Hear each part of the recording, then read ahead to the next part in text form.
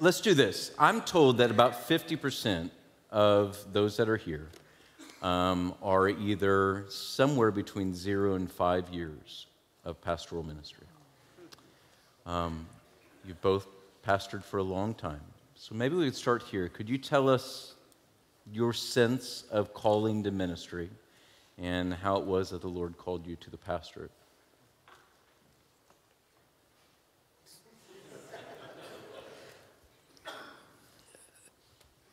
Specifically to the pastorate. So let me give you the stages, because it happened in stages.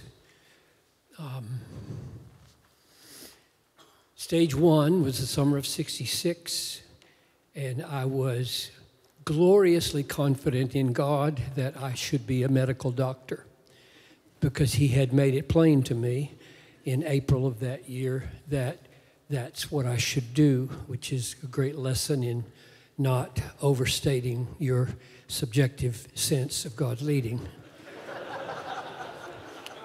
So confident as I was, I went to summer school to catch up on chemistry, because I was behind as a lit major. And God smacked me down in the hospital at the end of that summer with mononucleosis for 3 weeks. And I had to drop organic chemistry. And Harold John Ockengay was speaking in the chapel, and I was listening on the radio, and everything in me, another wonderful subjective reality, said, I would love to handle the Bible like that. And I had fallen in love with Noelle about 4 weeks earlier, and we were crazy in love and talking marriage already. And she comes to visit me, and I said, I know you fell in love with a pre-med student, but that ain't gonna happen. I really do sense God leading me. So that was stage one, a call to the Word.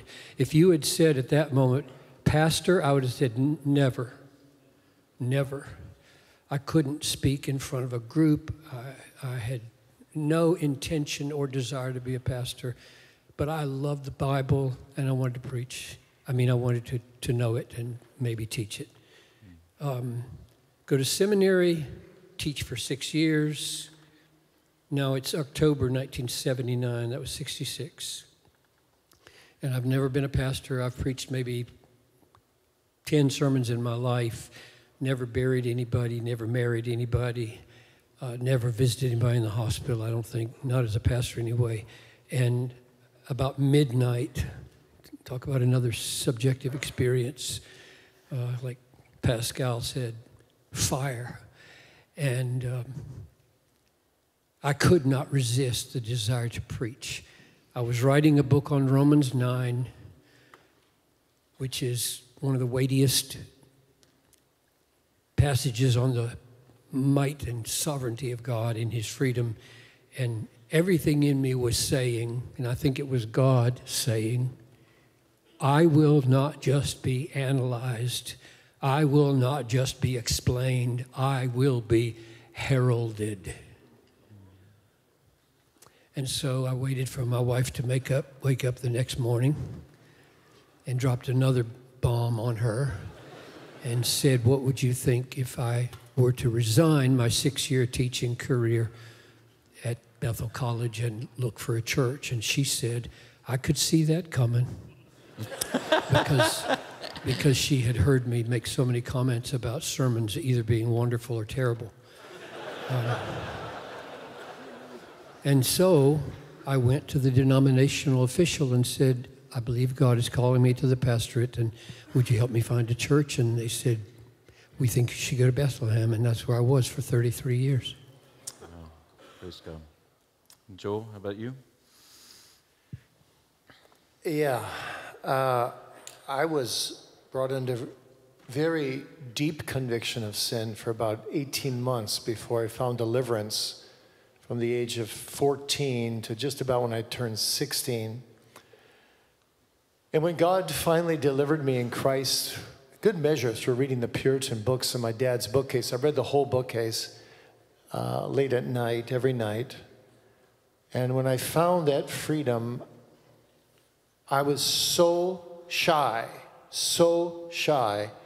I never raised my hand in class ever in my whole life.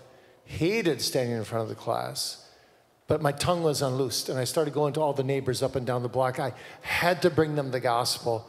But ministry, I mean, that never entered my mind at that point, because the youngest minister in our denomination, I think, was 52, and I was 16. And just old men were ministers in my mind. And we lived in a very sheltered denomination, very, very, very conservative. And no ruling elder in the church was under 50 years of age. And so that's just out of the question. I mean, didn't even think about it. But I'm working for my dad as a carpenter, and there was a man who was very fussy. My dad had built a house for him, and there was all kinds of weeds growing up in his lawn. He would not put weed killer on it. He said, do you have some low person on the totem pole who could possibly pull all these weeds by hand over a period of 1 month? So, of course, I was the lowest guy in the totem pole. So I spent a month just pulling weeds. And I'll just tell you like it is. I've given up trying to label it or trying to put fences around it, but this is exactly what happened. I was pulling weeds and not thinking even about God. And I know it wasn't a physical voice, but it sure felt like one. It was very subjective experience to say, go forth and preach the gospel to all the nations. And it was so powerful, I just stood up and my hands were shaking. I looked around and there was no one there. And I was just overwhelmed. I couldn't shake it off. I was just overwhelmed. I went to my pastor, who was very wise.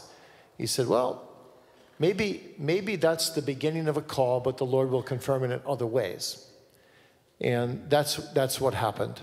So about 6 months later, I was asked to speak to all the young people of the denomination, which was only done by ministers. And I was 16 years old, and I just couldn't understand how I got the invitation, but I was scared stiff. But that was a turning point in my life when I spoke on that occasion, because the Lord, I think, gave me some freedom to speak. And then I started getting confirmations from other elders and ministers. Have you ever considered the ministry? And so things began to escalate from there. But from the day that I received those words, go forth and preach the gospel to all the nations, till today, I never really doubted in the depths of my being for 1 second that God's hand was in this. And I could say, even as a 16-year-old, woe unto me if I preach not the gospel. But then it was a long process to get into the ministry in that denomination. And but the Lord opened all those doors. And when you've been a minister basically your whole life and your whole heart has been in it, you just can't do anything else. You can't even think about doing anything else. This is all-consuming. And so I think the call to the ministry varies a lot. And I don't, a lot of men, when they come to our seminary, they think they're called. They're not 100% sure. But they're testing the waters. And that's fine. God calls his servants in many different ways. But that's how I was called. And had I not, God is sovereign. Had I not been called in that incredibly, overwhelmingly powerful way, there's no way I ever would have been accepted in that denomination as a minister. That's exactly what they were looking for. But I had no knowledge of all that. It's just that God gave me what I needed to be accepted into the ministry. So you have to be a Dutch Reformed charismatic in order to be.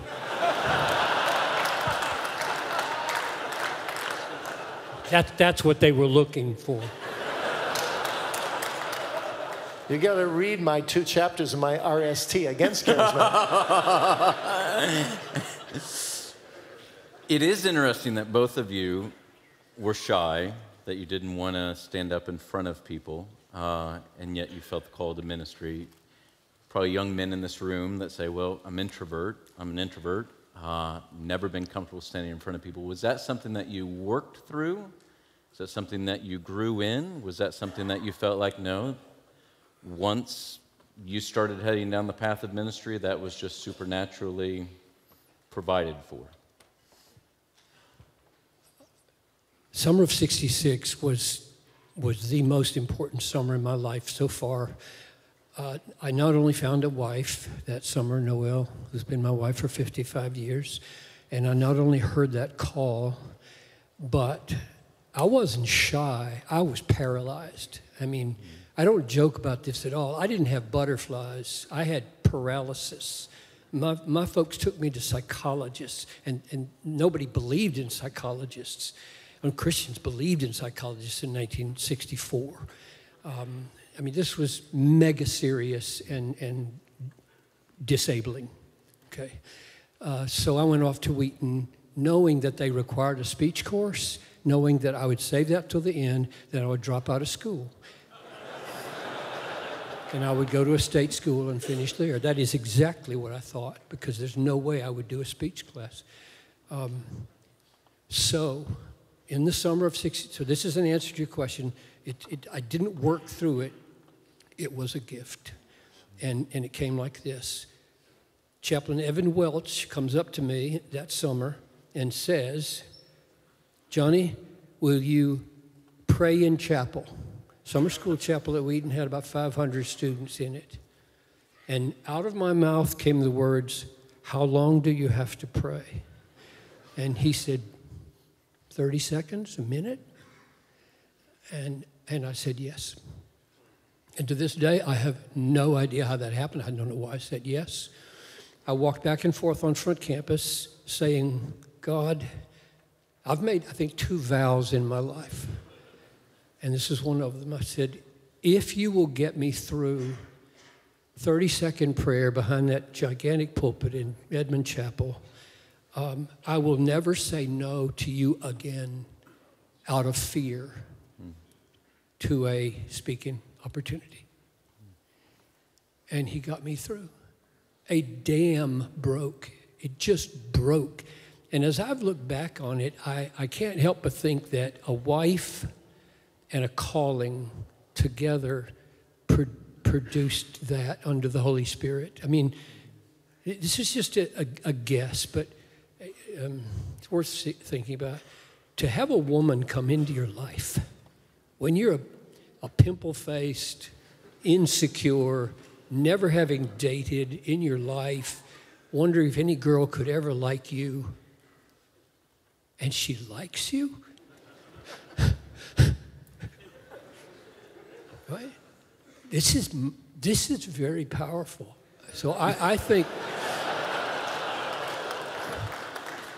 I really do believe, and I don't know how all the spiritual pieces fit together, but I think Noelle's love for me and God's saying, "You're going to study the Bible for the rest of your life," did something together with that opportunity in chapel.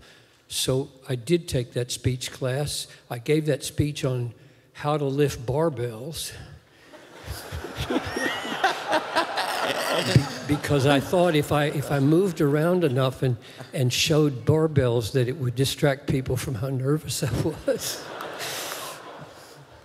So, yeah, I won the Clarence Roddy Preaching Prize at Fuller Seminary 3 years later. And I'm on my face those days thinking, how did that happen? And to this day, I don't know how it happened. It was just a gift. Yeah. Well, the gospel unloosened my tongue. And so I started speaking to people about the gospel at work, at school, every friend I had, every strangers. And when I was still in regular social situations where there was nothing special, just a social situation, I still felt kind of withdrawn and shy. But the ministry itself got me over that as well. So, yeah, just a matter of time there. But I was painfully shy. Yeah. So when you think about the pastorate, I think most of us, we have different pastors in our minds that we've served with or served or we've been under or we've watched from afar. When you think about, and this is the best pastor I know. You can give a name, you don't need to. But what is it that marks him, the best pastor that you know?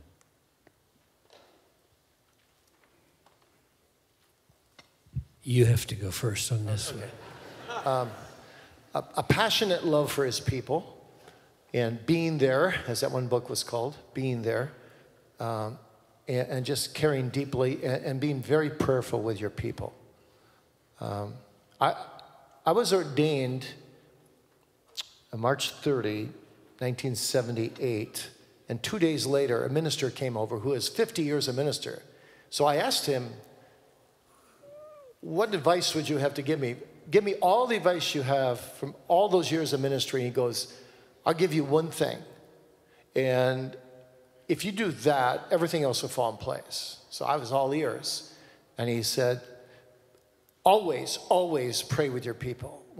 And everything you do, if you do it 1,000 times in the ministry, pray before everything you do. And that impacted me tremendously. And I think that when a minister really prays with his people, when they walk in and they sit down to visit and they pray, he prays before, he prays after, and they feel his love. They feel like he loves their soul more than they do, as I mentioned in my last talk. I think that's a real pastor, one who really, really cares. So, and as you grow in ministry, especially in long-term ministry, as you know, when you're there more than 3-5 years, when you're 10 or more years, I think Leadership magazine used to say 10 years or more is long-term ministry. But when you go a whole generation or the next generation, you become like a father to the whole congregation. This is like your extended family. And so I think that's a sign of a really good pastor too. You become a kind of a father figure where people feel very free to come to you for anything. Tell you secrets that they've told nobody else and they know you hold it confidential. And you're just a real pastor to them. That's good, Joel. Yeah, I don't like questions that ask for the best anything, except God, Bible, Christ, gospel. Those are all the best. But because I'm fallible, and I just don't know. Okay, so I reject the question. and I'll take it. And I'm gonna change the question because I think I can answer what you are asking without claiming to know what's best. I'm gonna say this is getting very complicated, John. I'm confused. What pastor right now alive? Because I really like dead pastors better than live pastors. What pastor alive has a significant influence on me? And I'm going to say Mark Dever. I'm going to tell you why. Number one, solid as a rock theologically. Number two, he loves the church. And I'm convicted because I don't think I love the church as much as Mark does. Takes membership really seriously. I don't think I took membership seriously enough. And then two things that are most significant, and that's like best significant. Good. Thick-skinned and happy. Yeah.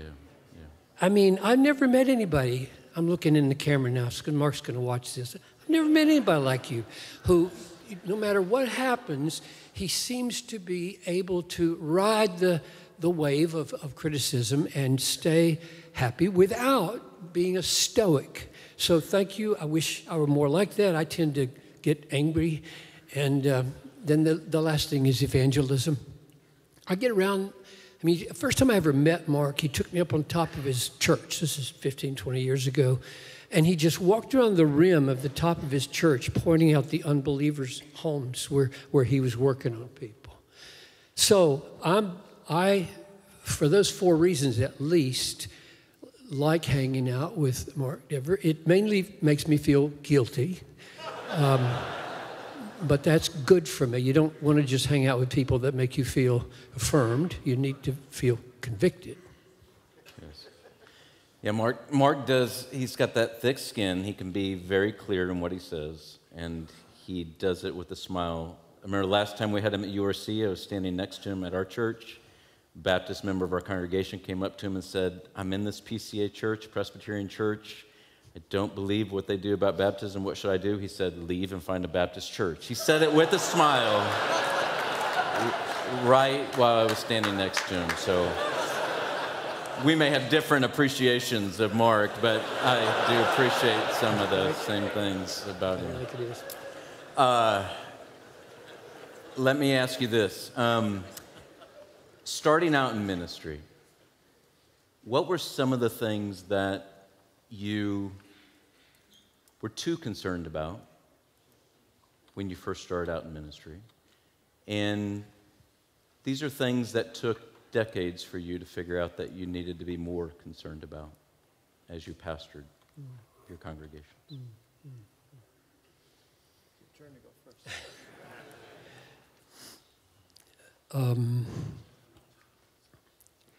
Well, let me give just really one concrete example because I think it'll be helpful to people who may struggle.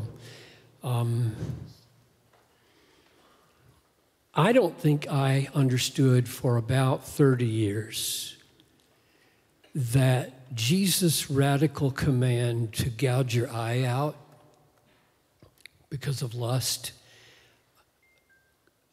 and Paul's command to work out your salvation with fear and trembling should apply with equal violence to non-sexual sins. So I learned early on that as a young man, lust in your head and in your body and the temptations to act it out in pornography or worse had to be killed the way Jesus said so. He just said, if your eye causes you to sin, tear it out. I mean, that's crazy radical. Use a screwdriver, and your eyeball comes out. I mean, that's crazy language, right? That's about as violent as you can get. So go after lust that way. Now, I got that as a young man, and I think I did it. I've never committed fornication. I've never cheated on my wife. I fight any temptation to look at anything inappropriate, and I fight with violence. Now, that was a given, and I hope it's a given in this room. That's what he said. Do that. Better to go to heaven with one eye than to go to hell with two eyes. And you're going to go to hell if you give in to lust. That's what he said. Why? Why did it take me until 2010, give or take, to learn you can do the same with self-pity, John Piper? You can do the same with anger.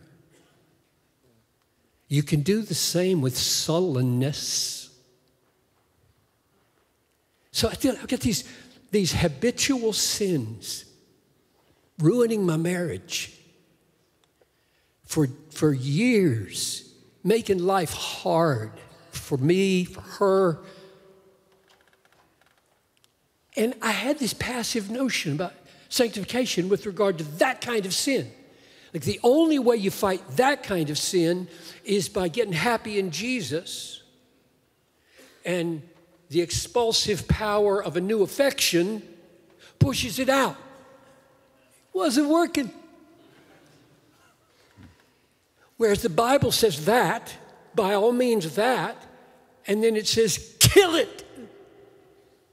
Kill it. Be killing sin or it will be killing you. Take the same screwdriver to your self-pity. So, for some reason, in 2010, I thought, work out your salvation with fear and trembling doesn't just apply to lust. Fear and trembling applies to you walk in the house, your wife and daughter are having a really happy time looking at some girl show on the computer, and you came home expecting to be welcomed and treated with some acknowledgement that I'm here and having a pleasant evening together, and they barely look up. Guys, this is where the rubber meets the road in terms of ego and sin. And so I know the sequence of sins that follow at that moment. Self-pity, anger, withdrawal, sullenness, and everything goes bad in the family. That's my problem. That's not their problem. That's my problem. So, I walk in, it happens, and I see it coming. It's like lust. You see it coming. And you take hold of the sword of the Spirit and you say, you're not going to win this one. And I smile. Now, you might think that's fake. Well, it was a little bit. I smile, I greet him like everything's just fine, even though you're paying no attention to me at all. And I go upstairs, and I get down on my knees, and I fight like hell to kill that sin. Actually, like heaven to kill that sin. I fight until it's dead. It's dead. And I can go downstairs a new man, loving my family, not feeling self-pity. So it took me a long time. Now, that's not just pastoring, but it really messed me up, I think, a lot. And I hope that I hope I'm a better husband, a better father in the last 14 years or so than I was before. That's one example of something that took me a long time to learn. Yeah, my response is not going to be that dramatic, but it was good. It was good. It was very, very good what you said. I think that when you're really a young minister and you're with a lot of older ministers and you're being watched and examined and you're feeling pressed into a certain mold, and I think I was too concerned about myself and how I did. And it was... it was a huge relief to really break out of that and be more concerned about God's glory.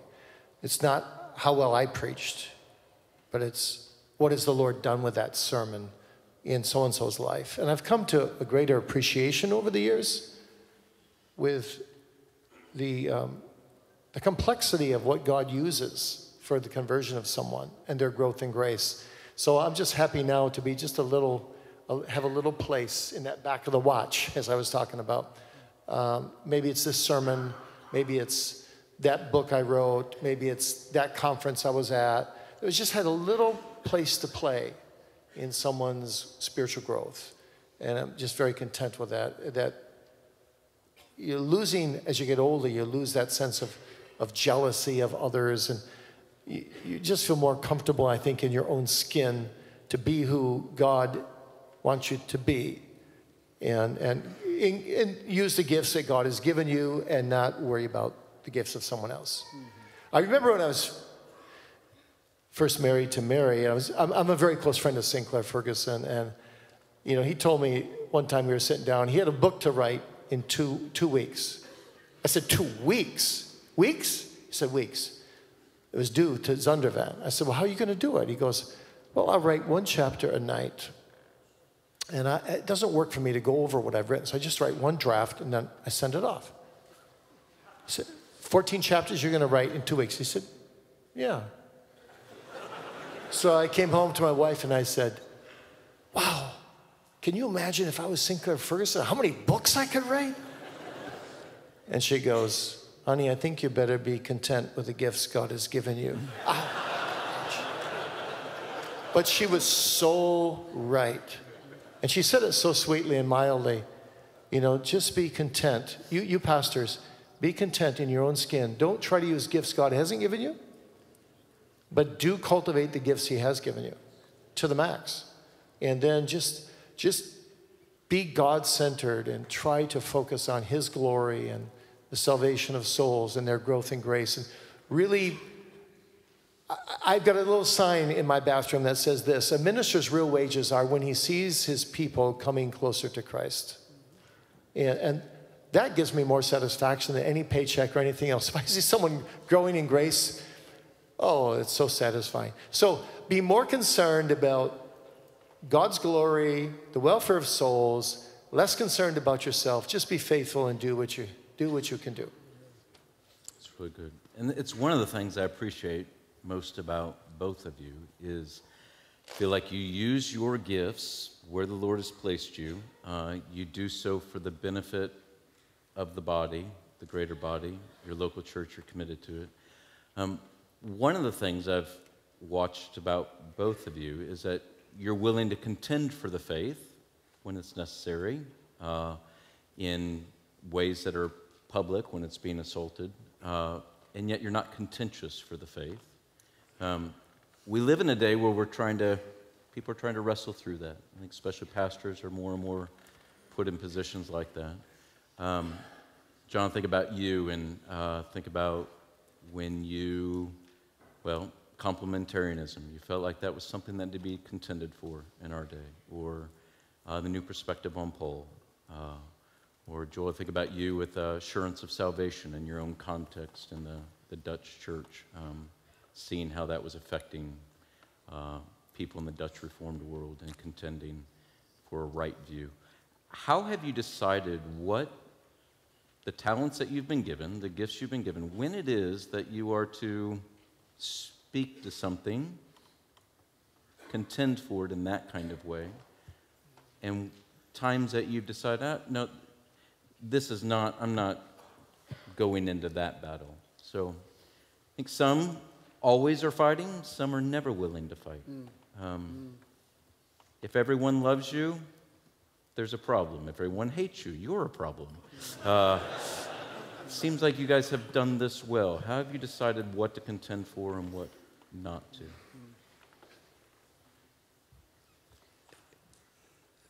As I've looked at the things that I've contended for, you mentioned two of them: complementarianism, justification, sovereignty of God, Reformed theology, Calvinism, 5 points, several others. It seems like, I don't think I operate from a set of principles on that, but when I step back and look, there were principles at work. To what degree is the Scripture being undermined, the authority of Scripture? To what degree is the gospel being compromised? To what degree is the nature of God being minimized, called into question? And to what degree is the imago Dei? And I say that because I'm a real hater of abortion, right? I will stand in front of Planned Parenthood in 3 weeks and lead in prayer. I hate killing children in the womb. I think it's wicked. And I say, why? Why do I feel so urgent about that? And I think it's because God is the one who is knitting us together in our mother's womb. This is his business to make images of himself like that. We better not intrude upon that. That's really evil. So those are 4 categories: Scripture, God, gospel, imago Dei, image of God in man. To what degree is a false teaching starting to spread that is making those doctrines obscure, that is upsetting or ruining? And then I think some of it is just subjective, what you love, you know. I love the sovereignty of God. I became a Calvinist late. That is, I didn't grow up with it. I would date my conversion to Calvinism in the fall of '68. So I'm 22 years old. Guys came to Fuller Seminary. These were pretty good days at Fuller. Guys came from Reformed schools. I won't name any, and they were tired of Calvinism. They'd had it running out of their ears since they were 6. And I'm leaping for joy at the sovereignty of God in my salvation as I see it in the Bible. And to this day, I've never stopped leaping. I love sovereign grace. So I would I would go to the mat for that over and over again. I want to be a part of movements, and I want to be a part of conferences, I want to be part of a school, part of a ministry that highlights the absolute sovereignty of God's grace and salvation. So I think what you love is a big piece of it. Yeah, I agree with that answer. What you love, what you feel really passionate about, and you feel the Lord has laid on your heart, will kind of shape your ministry. You will preach the whole counsel of God if you're a faithful minister and you're exegeting through Bible books, and you'll do it with love and passion. But there are certain things that stand out, especially with the passing of the years. You mentioned assurance of faith. I feel the same way about Reformed experiential preaching. When I was in an Eastern European country, I was assaulted, and I was tied, my hands behind my back, tied around my ankles, and they put a rag in my mouth and tied me around my eyes, and I was on the ground. They were running a knife up and down my back, and they were shouting out that they were the mafia, and they just told me all day long that if you're ever in the hands of the mafia, you're a dead man. So I thought I was going to die. And finds out in the end that they really weren't the mafia, and they took the keys out of my pocket, went to the seminary where I was teaching, stripped the seminary of all the computers, sold them on the black market, and left me alone. And I finally worked myself free, and but when I actually lived, I didn't even pray for myself during those 45 minutes because I was sure I was dying. I was just praying for my wife and ministries and kids, and I had a light bulb moment when I sat up and actually was alive. And I just said, Lord, I vow that I will spend every moment of my waking life from here on in to do what I was already doing, but I would do it more intensely, to promote Reformed experiential preaching and teaching all around the world. And that's why I train men from all around the world. That's why everything in my ministry, in my book ministry, and everything is channeled in that passion, much like you have the passion about, delighting in God and God getting his most glory. I mean, it comes through in all your writings. So this comes through in all my writings and all my commitment. I want people to understand what it means. And I think the joy of the Christian life becomes so much greater when you really experience the doctrines of grace and not just have it in your head. So my focus is there. So I'm not really an apologetics guy, defending this, defending that all the time. But when push comes to shove, like abortion is one thing I feel very strongly about, preach very strongly against. But I think you need to find your right balance for you as a minister, what God is calling you to. Family worship is another big thing for me. I've preached on it in 50 different countries around the world. I just feel so strongly that we've got to get back to the old family worship style, where dads are speaking to their children every day, as they did in Reformation and Puritan times, about the truths of God. So those things, if you call that apologetics in a way, yeah, I'm big on that. But I just don't think it's my business nor my gift to get involved, for example, in other seminaries' intramural debates, right? This seminary is pitting this against this seminary, and people come up to me and say, well, as a seminary president, what do you think of that?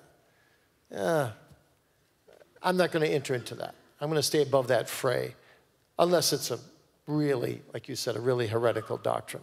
And I'm going to put my energy, for the most part, into positive things, promoting positive things, especially where the church is not realizing its calling. I will speak out strongly against worldliness in churches, because I think that's a huge problem. But when I have to preach a really warning sermon against a particular sin, I do it because I feel compelled to do it, and I think I do it with all my heart. But afterwards, I am just completely wiped out. I mean, I'm just like washed up. So I think you each have to find your own way as pastors and know yourself, but also be faithful to God and what he's calling you to do. I want to just underline that. In your pulpit, over time,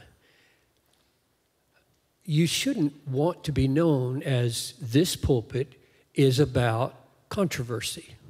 This pulpit is about Christ. This pulpit is about salvation. This pulpit is about joy. This pulpit is about heaven. This pulpit is about holiness. And the robust sense of walking in hungry and walking out fed with the glories of the gospel and the glories of Christ can happen with sprinkled controversies. You do need to say things about horrible things in the culture, but you don't need for that to be the symphonic theme so that people say, oh, that's the church where they're always fighting somebody.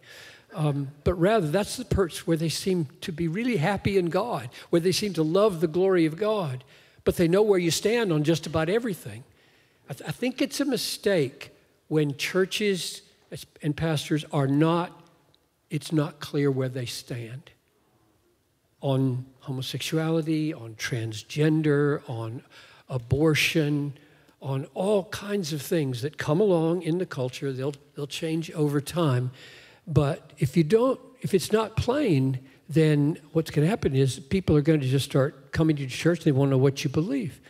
And that will breed a lukewarm church in the long run that's wishy-washy in its stands and its doctrines. But in order to accomplish that, you really don't have to harp on those things. You don't.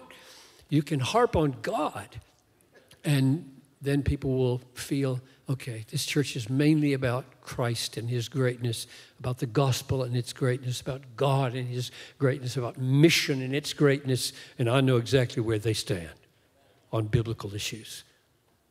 It's really helpful.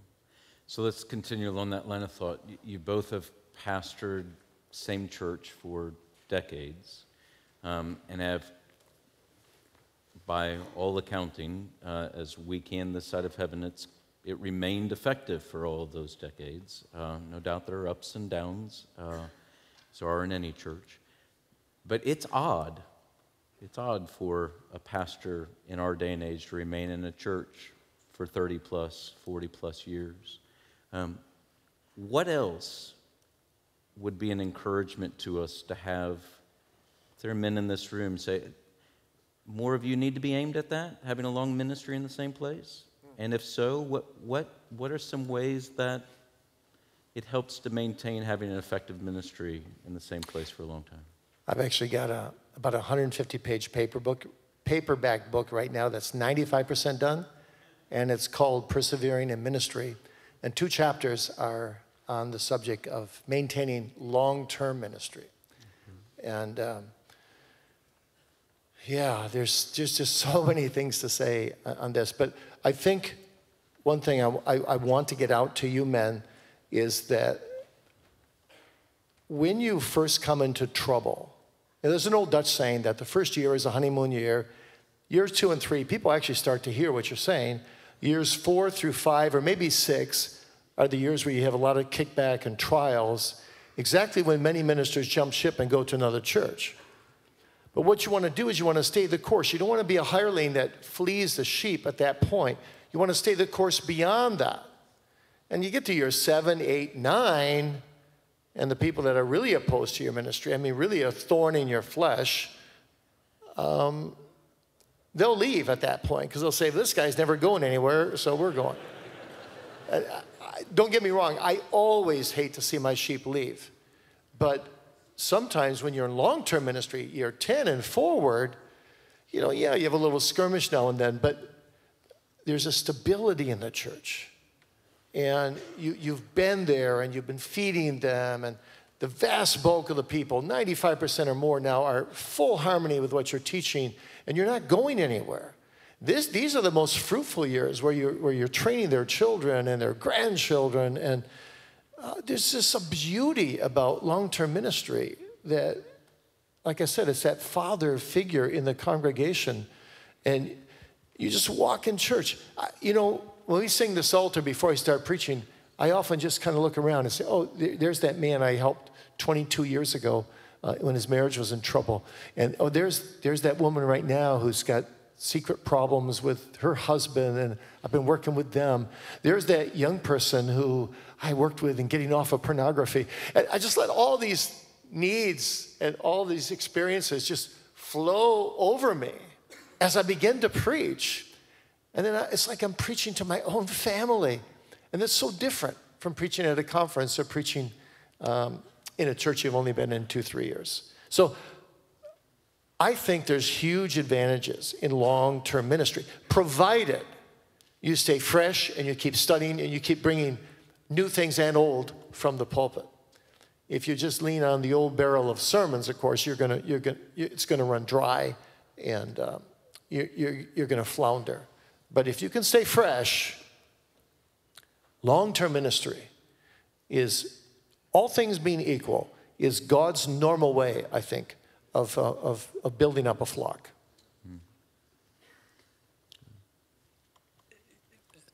God wrote a book. God wrote a book. Do any of you believe that? I mean, it's just,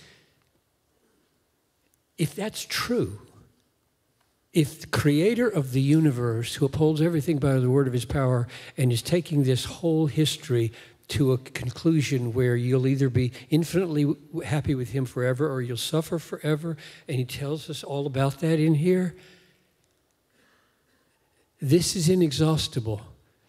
So staying fresh is right here. Feeding your soul, so that those, maybe just those two things, like this, believing this book and opening it to your people week in and week out, means that you have something glorious to say every week. I have never walked into the pulpit not excited about what I have to say, including tomorrow night. So we've got a book. Number 2, feed yourself on this book. It's what you were talking about earlier. You must stay alive. You must stay alive. The number 1 task is to get up and get happy in Jesus every morning. That's George Mueller. Get up and get happy in Jesus every morning because your people need your happiness in Jesus. And the last thing I would say, because numbers are red down here, the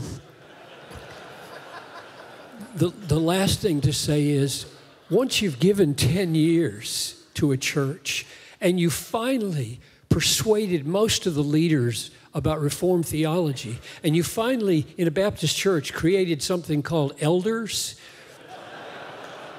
and you've built something amazing, and somebody invites you to a church like 10,000 people bigger, you say, I wouldn't want to start this over again.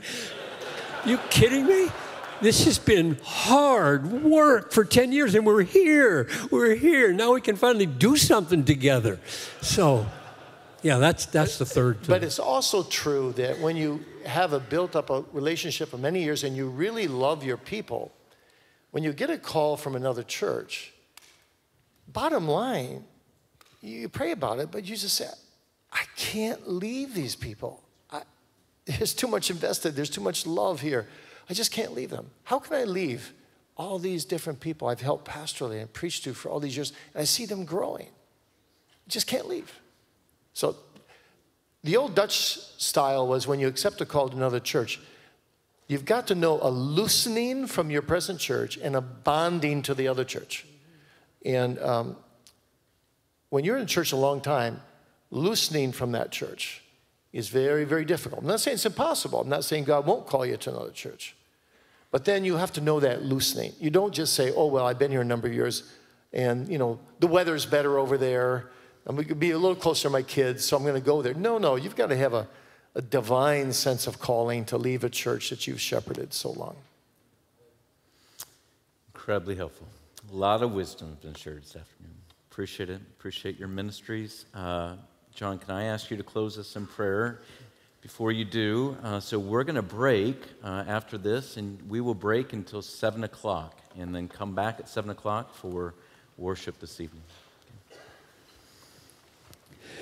Father, if we have said anything amiss or out of balance with your precious word, I pray that you would correct it, cancel it, and if there has been truth, grant it to be embraced and to bear good fruit in the lives of these brothers and sisters.